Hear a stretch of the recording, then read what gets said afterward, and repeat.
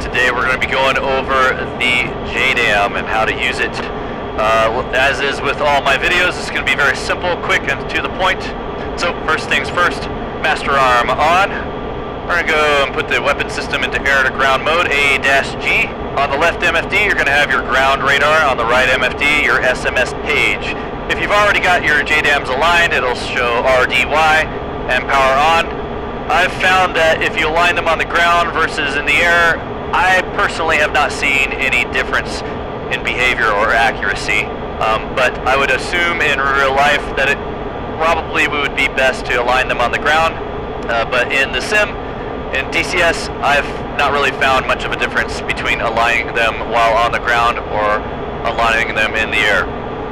To align it, just power it on and it'll automatically align. So if this says PWR off, just hit the button next to it to power it on and it'll start aligning itself. It'll say A10, 09, 8, and it'll start to count down until it says RDY. Ready.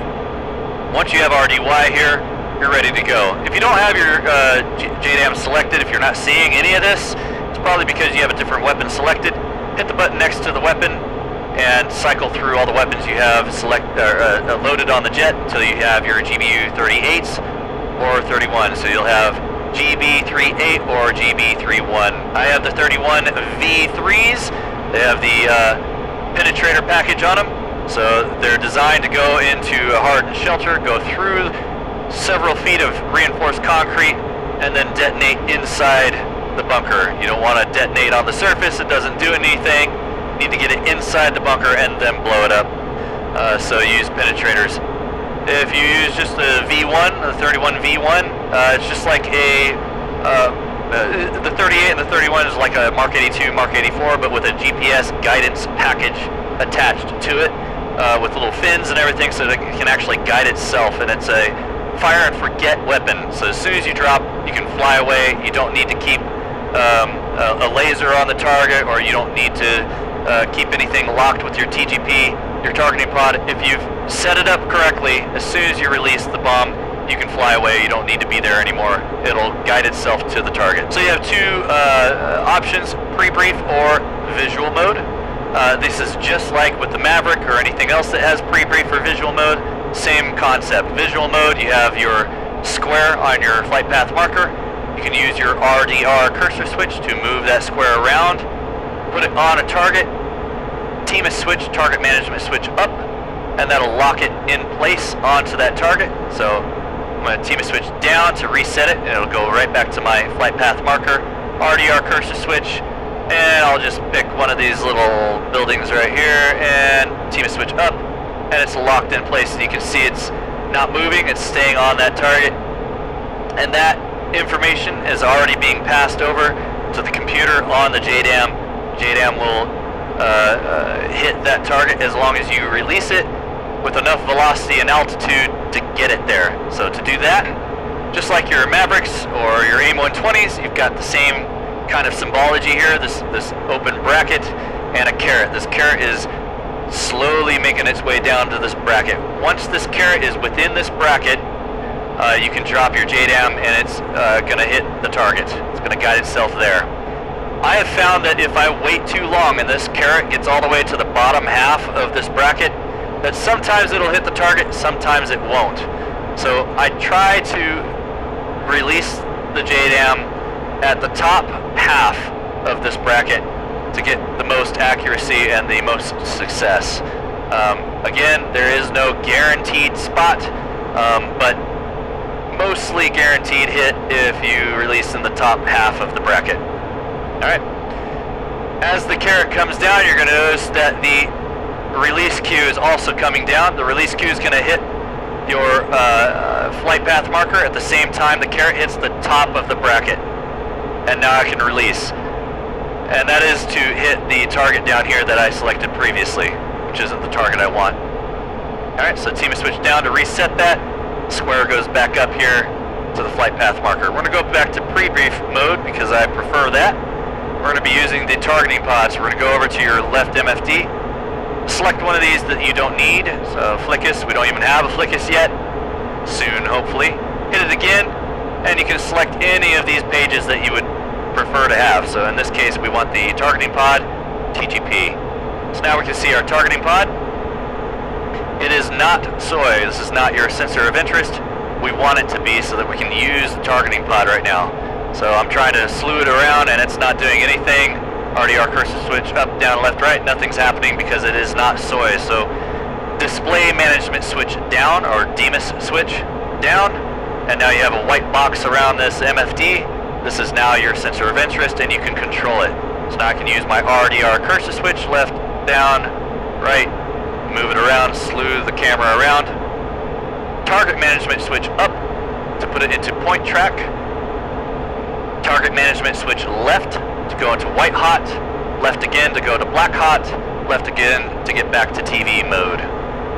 Clockwise and counterclockwise zoom knob to zoom in and out. And target management switch down to reset the targeting pod to look at the waypoint that you have selected. We're going to get a little closer to the target area so that we can see the target, and then we'll get started with pre-brief mode. Alright, we can see the target now. We are going to be blowing up this factory here with a 2,000 pound penetrator JDAM. We're also going to be blowing up this command center, which is also going to be a test of the new update. We've got, they've adjusted the damage model of the command center, the bunker, to allow us to blow these things up with just one penetrator. I'm hopeful that they'll add this adjustment to the ammo bunkers as well, but we'll see. We're going to select a target. We're going to use the cursor to select the command center first, and we're going to set up our JDAM. So up here at the top right, control. And this is going to change the JDAM parameters and settings and how we want it to impact the target and what we want it to do once it impacts. We have 4 profiles, set up to 4 of them.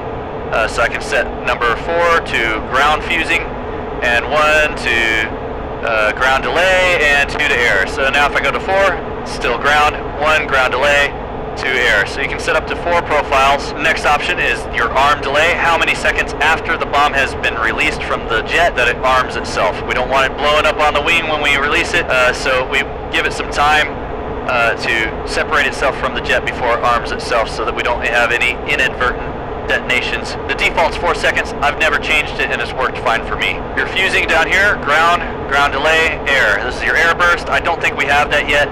Ground, if you set this to ground on a regular JDAM V1, this is what you'll set it to. It'll blow up as soon as it impacts the target, and the fuse delay does nothing for a regular V1 or GBU-38. For the GBU-31s, we can change the fuse delay on this ground to give it time after it impacts the target before we want it to detonate.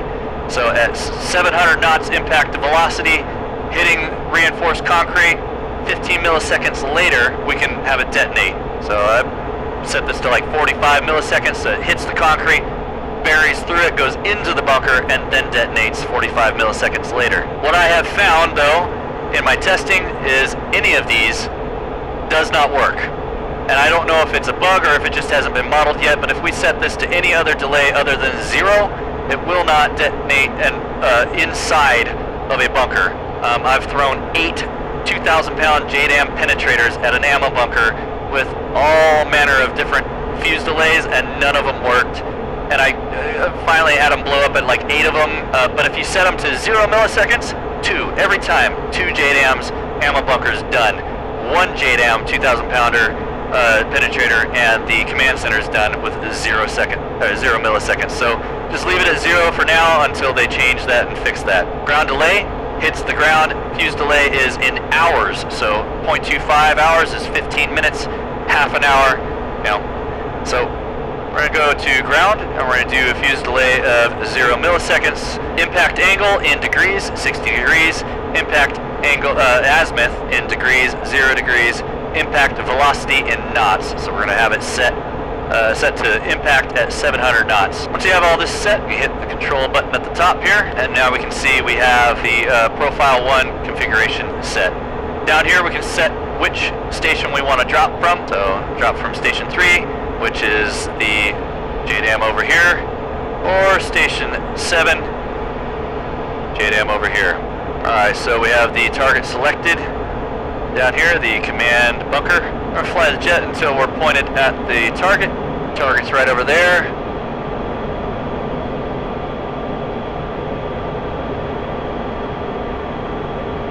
And there we go. Now we're going to wait for this carrot to get within the bracket. This carrot's going to follow the release queue. The release queue, once it hits your flight path marker, you're good to go. You can drop the JDAM. The difference between the JDAM and a laser guided bomb is a laser guided bomb you have to drop, you have to be holding the release button right now so that when the release queue hits the flight path marker, it releases on time. With a JDAM, because it can guide itself and it has the capability of doing so, you can drop as long as you're within this bracket. Now I like to drop as long as I'm at the top half of that bracket, so we're going to go ahead and release now. And we'll go around.